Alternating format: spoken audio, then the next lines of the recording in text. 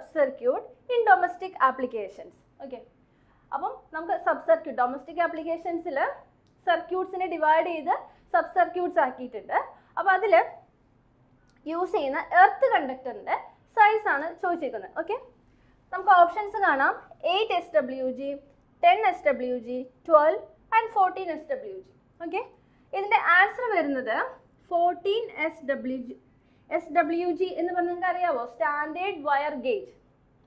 ഇനി നമുക്ക് ഇതിൻ്റെ ഒരു എക്സ്പ്ലനേഷനിലേക്ക് പോവുകയാണെങ്കിൽ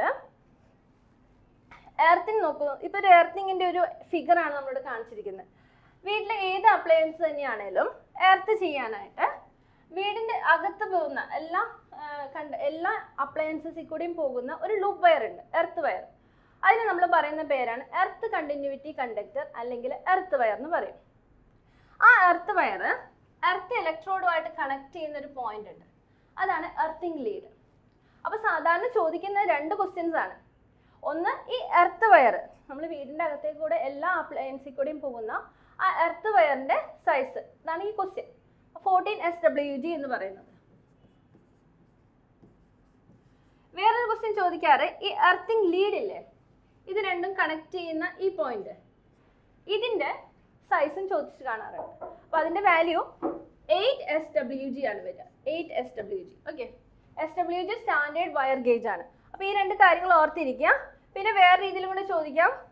ഈ കണ്ടക്ടറിൻ്റെ സൈസ് എന്ന് പറയുന്നത് നമ്മൾ യൂസ് ചെയ്യുന്ന ലൈവ് വയർ ഇല്ലേ, ലൈവ് വയറിൻ്റെ ക്രോസ് സെക്ഷൻ്റെ ഹാഫ് ആയിരിക്കും.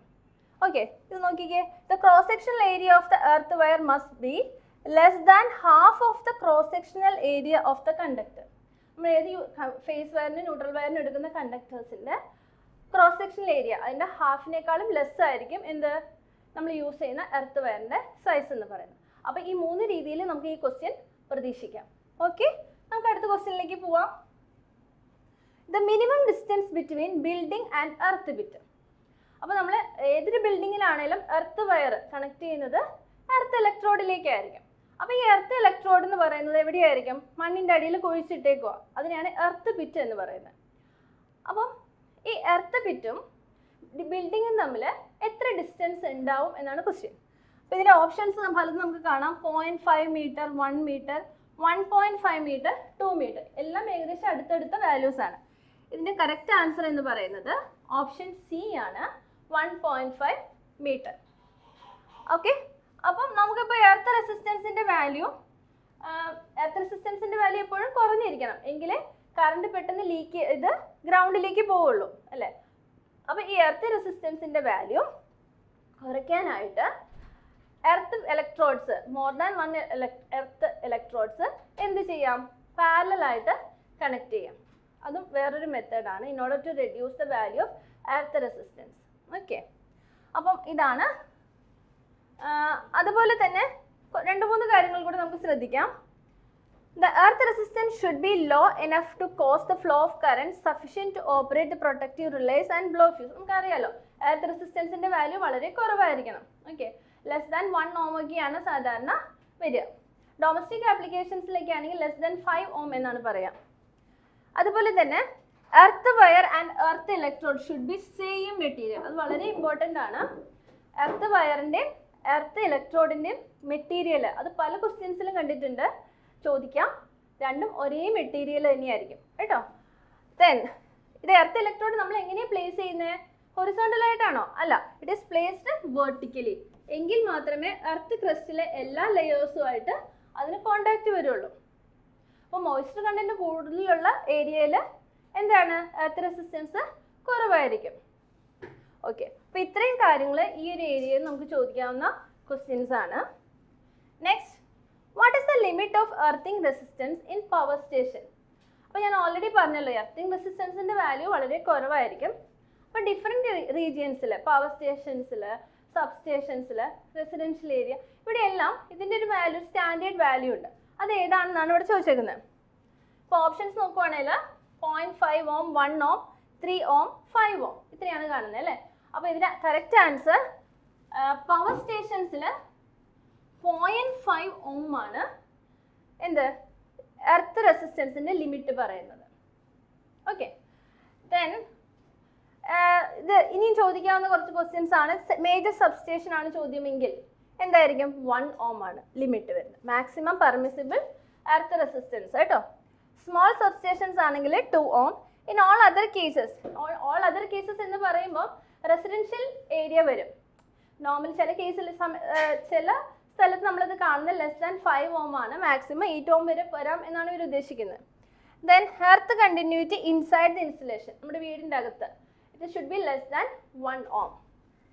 അപ്പം ഈ ഒരു ഏരിയ നമുക്ക് മനസ്സിലായല്ലോ. അപ്പോൾ ഇതിൽ നിന്ന് ഏത് വേണേലും ചോദിക്കാൻ ചാൻസ് ഉണ്ട്. ഇപ്പം ഇത് മാത്രമാണ് ഈ ക്വസ്റ്റ്യനിൽ നമ്മൾ കണ്ടത്, ബാക്കി 4 എണ്ണത്തിൽ നിന്നും വേണമെങ്കിൽ ചോദിക്കാം. അടുത്ത question, the instrument used for testing insulation resistance. അപ്പോൾ ഇൻസുലേഷൻ റെസിസ്റ്റൻസ് എന്ന് പറഞ്ഞാൽ എന്താണ്? The resistance between the earth and the live wire. Okay, നമ്മുടെ ഒരു ഫേസ് വയറും എർത്തിൻ്റെ ഇടയ്ക്കുള്ള റെസിസ്റ്റൻസ് ആണ് ഇൻസുലേഷൻ റെസിസ്റ്റൻസ് എന്ന് പറയുന്നത്. അത് മെഷർ ചെയ്യാനുള്ള ഇൻസ്ട്രുമെന്റ് ഏതാണ് എന്നാണ് ക്വസ്റ്റ്യൻ. നമുക്കിവിടെ പല ഇൻസ്ട്രുമെന്റ്സ് കാണാം. Ohmmeter, multimeter, megger, earth test. ഇതിൽ നമ്മൾ യൂസ് ചെയ്യുന്നത് ഏതാണ്? ഓപ്ഷൻ സി, എർത്ത് മെഗർ ആണ് ഇൻസുലേഷൻ റെസിസ്റ്റൻസ് മെഷർ ചെയ്യാനായിട്ട് യൂസ് ചെയ്യുന്നത്. ഓക്കെ, ഈ എർത്ത് മെഗറിൻ്റെ ഒരു ഫിഗർ നമുക്കിവിടെ കാണാം. കണ്ടോ? ലൈനിനും എർത്തിനും ഇടയ്ക്കാണ് നമ്മൾ ഏരിയ എടുത്തേക്കുന്നത്. ഈ 2 വയേഴ്സും കണക്ട് ചെയ്തേക്കുന്നത് അല്ലേ? അതുപോലെ തന്നെ ഇതിലേക്ക് സപ്ലൈ വരുന്നത് ഒന്നുകിൽ ബാറ്ററി വെച്ച് കൊടുക്കാം, അല്ലെങ്കിൽ ഒരു ഹാൻഡ് ഡ്രിവൺ ജനറേറ്റർ വെച്ചിട്ടാണ് സപ്ലൈ കൊടുക്കുന്നത്. ഈ സപ്ലൈയുടെ വാല്യൂ 50 to 100 വോൾട്ട് വരെ ആകാം. അതുപോലെ നമുക്ക് അറിയാം ഇതൊരു റെസിസ്റ്റൻസ് ആണ് നമ്മൾ മെഷർ ചെയ്യുന്നത്. അപ്പോൾ ഇതിൻ്റെ അകത്ത് എന്താ വെച്ചേക്കുന്നത്? ഒരു ഓമീറ്റർ വെച്ചിട്ടുണ്ട്. അപ്പോൾ ohmmeter will give deflection, electromagnetic induction വെച്ചിട്ടാണ് ഇത് വർക്ക് ചെയ്യുന്നത്. അപ്പോൾ ഇറ്റ് വിൽ ഗീവ് ഡിഫ്ലക്ഷൻ. ഈ ഡിഫ്ലക്ഷൻ കണ്ടോ? അപ്പോൾ ഈ നീഡിൽ നമുക്ക് ഡിഫ്ലക്ഷൻ കാണാം. That will the earth resistance. Earth റെസിസ്റ്റൻസിൻ്റെ value ആയിരിക്കും നമുക്ക് ഈ സ്കെയിലിൽ കാണാൻ പറ്റുക. ഓക്കെ, അപ്പോൾ ഇത്രയും കാര്യങ്ങൾ ഇപ്പം ഇത് മനസ്സിലാക്കി കഴിഞ്ഞാൽ നമുക്ക് ഏത് ഉറക്കത്തിൽ വിളിച്ച് ചോദിച്ചാൽ നമുക്ക് മനസ്സിലാവും. എർത്ത് റെസിസ്റ്റൻസ് കാണാനുള്ള ഇൻസ്ട്രുമെൻ്റ് എന്ന് പറയുന്നത് എർത്ത് മെഗർ ആണ്. ഓക്കെ, അടുത്ത question, which is the apparatus used for testing rotor of an induction motor. അപ്പോൾ ഇൻഡക്ഷൻ മോട്ടറിന് നമുക്കറിയാം ഏതൊരു മെഷീൻ ആണെങ്കിലും അതിന് സ്റ്റേറ്ററും ഉണ്ട് റോട്ടറും ഉണ്ട്.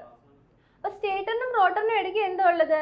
അവിടെ ഒരു എയർ ഗ്യാപ്പും ഉണ്ട് അല്ലേ? അപ്പോൾ റോട്ടറിൽ വേറെ വൈൻഡിങ്സ്. അപ്പോൾ ഈ വൈൻഡിങ്സ് ഷോർട്ട് ആവാനും ഓപ്പൺ സർക്യൂട്ട് ആവാനും ഒക്കെ ചാൻസ് ഉണ്ട്. അപ്പോൾ അത് ടെസ്റ്റ് ചെയ്യണം.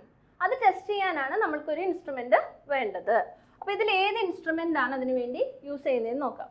ഡിജിറ്റൽ മൾട്ടിമീറ്റർ ഉണ്ട്, മെഗർ ഉണ്ട്, ടങ് ടെസ്റ്റർ ഉണ്ട്, ഗ്രോവ്ലർ ഉണ്ട്. ഓക്കെ, ഇതിൽ ഏതാണ് കറക്റ്റ് ഓപ്ഷൻ? ഓപ്ഷൻ ഡി ആണ് കറക്റ്റ് ആൻസർ. കേട്ടിട്ടുണ്ടോ അങ്ങനെ ഒരു സംഭവം? ഗ്രോളർ. എന്താ ഗ്രോളർ? നമുക്ക് നോക്കാം. ഇതാണ് അതിൻ്റെ ഒരു പിക്ചർ വരിക. ഇത് കാണുന്ന യു ഷേപ്പിലുള്ള ഒരു കോർ, ഒരു അയൺ കോർ. ഇത് നമ്മുടെ ഇൻഡക്ഷൻ മോട്ടറിൻ്റെ റോട്ടറാണ് കേട്ടോ. ഇത് ഇൻഡക്ഷൻ മോട്ടറിൻ്റെ റോട്ടറാണ്. ഇതിൻ്റെ താഴെ ഒരു യു ഷേപ്പിലുള്ളൊരു അയൺ കോർ കാണാം. ഈ അയൺ കോറിൽ വൈൻഡ് ചെയ്തിട്ടുണ്ട്. ഓക്കെ, അതാണ് എന്ത്? ഈ ഗ്രൗളർ എന്ന് പറയുന്നത്. അതിൻ്റെ അകത്തേക്ക് റോട്ടർ, ഇൻഡക്ഷൻ മോട്ടറിൻ്റെ റോട്ടർ ഇൻസേർട്ട് ചെയ്തേക്കുവാണ്.